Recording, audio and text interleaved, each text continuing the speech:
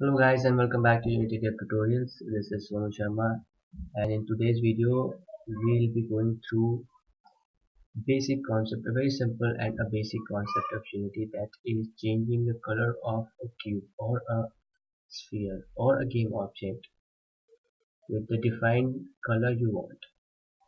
So let's get started. I will recommend you to go through my videos and like and subscribe my channel so that you won't miss any of the tutorial video which I am making here. So let's get started. First of all, I will show you these things which I've already created. I have created a plane and I have created a sphere. On that sphere I have attached a rigid body, and if you don't know how to make this plane and sphere, go to game object, 3D object. Here you can see plane and a sphere. And if you don't know how to attach rigid body to the sphere, go to add component, physics, and here you go with the rigid body. So these are the basic setup which I have made, and I'll just play it and tell you. When I play the video, you see that this ball is falling, or the sphere is falling on the plane. So why is it this happening? This is happening because of the rigid body. We have checked use gravity. So whenever we hit play here, the object will move down. That is, gravity is acting on that sphere. And if I uncheck it, the gravity will fall on this. You see the difference? Now what is our basic concept of this video is we are going to change the color of that sphere. I'll just check use gravity. Yeah, change the color of the sphere with the help of any button or a key press. So let's get started. I've already made a script for this, but I'll make another script so that you will be able to get it very clear. Create a C# script and I will name it as color. Double click to open it.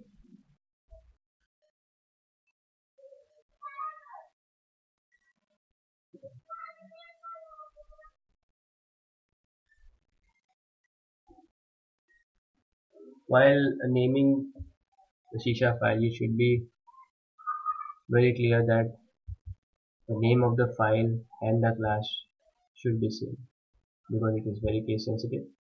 We don't require this start, so delete it out. And yeah, delete this out now.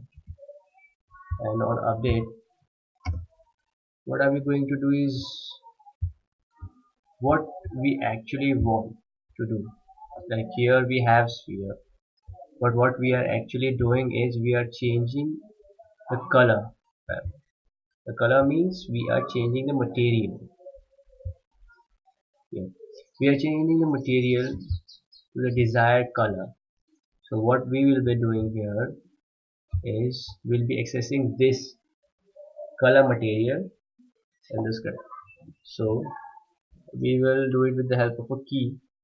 So if I say input dot get key down and key code is suppose R, and yeah, we will take it for red. So let's see. So we'll take get component, and in this get component we'll be taking renderer. Yeah, we'll be taking renderer. So let's write renderer.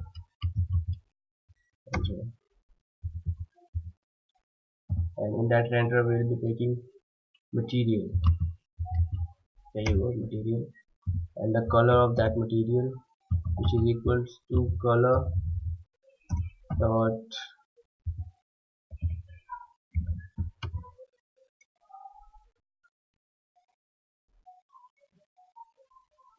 Yeah, render color which is equal to red.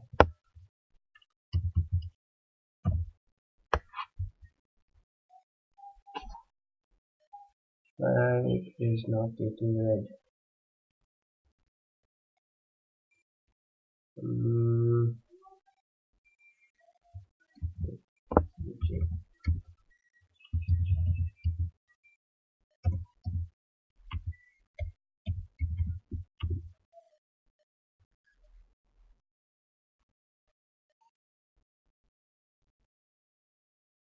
Mm, wait.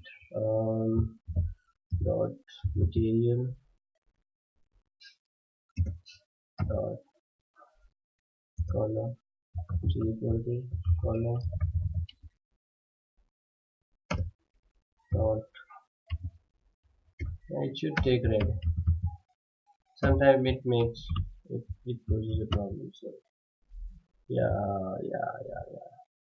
So we need to change the name of the script. Let's do that. Let's do that.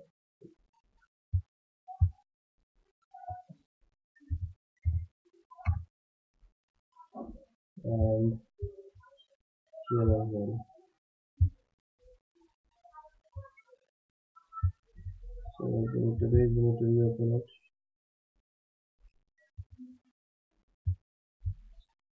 And let's make it one. So and let's do that.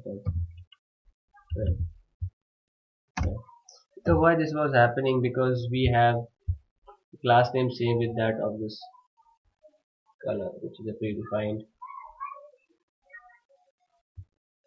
So let's check it out, and then we will change it to multiple colors. So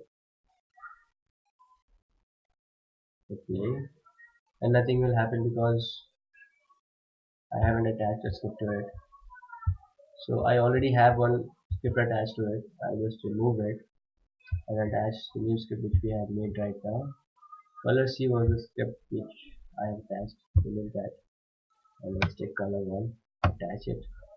Yeah. Now when I hit play, you can see that when I press a key R, the color of the sphere changes, and it won't change to another color because we haven't defined it in our script. So let's do that. But you've got the basic idea of how the changing of color with the help of C# script can be done. So what we'll do is we'll just copy paste this, Control C to copy, and again Control V to paste it. Let's change the keycode to suppose G, and then we'll be using green for this. Let's do the green again.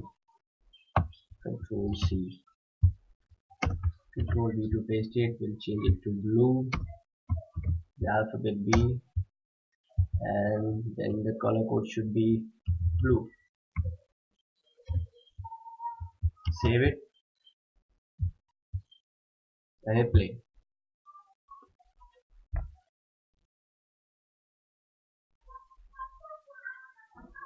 Yeah. Now when I press R, color changed, G, color changed, D, color changed. So this is how basic material changes with the help of a C# script.